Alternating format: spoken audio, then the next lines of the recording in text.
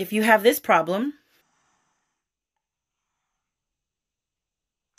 stick around and I'll show you what I did and walk you through it.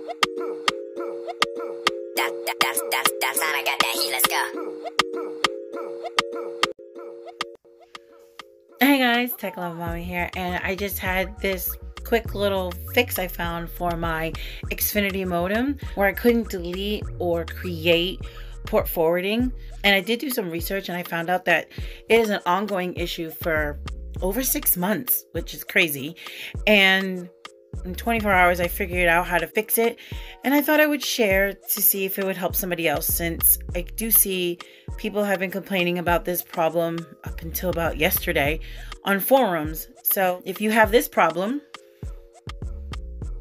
let's just go through the quick steps of how to fix it, or how I figured it out. So then we're going to go ahead and turn off that advanced security. I did this on my Android device, on my phone. You should be able to do it on other devices as well, as long as you put your Chrome browser or any browser you're using in desktop mode. And once I did that, I went to my Xfinity account, I signed in to the Xfi section, and this is where you would click on to turn it off. So we need to turn off the advanced security features. Hey guys, sorry, this part of the clip got ruined. So next I'm going to show you the steps. So I'm opening up my Xfi app on my Android device, clicking on advanced security, which is under your display of your network. You're going to turn on advanced security. Then you're going to go back and you're going to click on see network, click on your gateway, and you're going to restart your gateway. This is what makes the quick steps take longer, is restarting your gateway, because you will have to do that a couple times.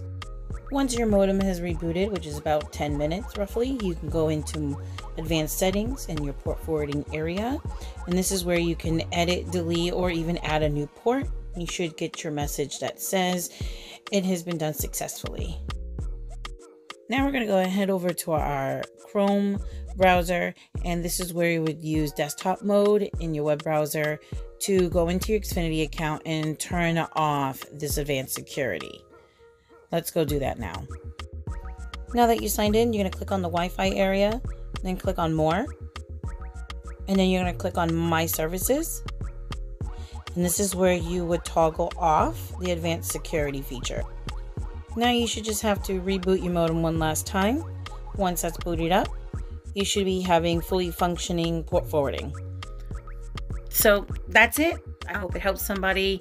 Definitely made my kids happier, because now they can do their own Minecraft servers and all that stuff. My kids were able to do that pretty much right after. Thanks for coming by and watching. I do appreciate all the love, the likes, and the shares. You guys are great. Until next time, bye.